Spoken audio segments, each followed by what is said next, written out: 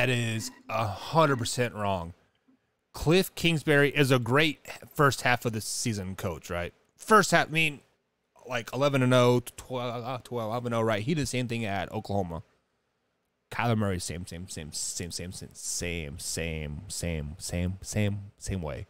If there is a team that is going to shock everybody in this division, Wyatt, it is hands down going to be the San Francisco 49ers. Jimmy G is that guy.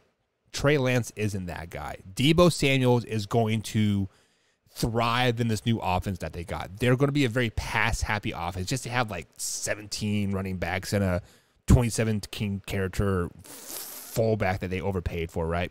But the 49ers are going to shock some people this year if they get off on the right track. Now, I do have them going 8-9 in the season, but it would not surprise me if they turn out 12-5.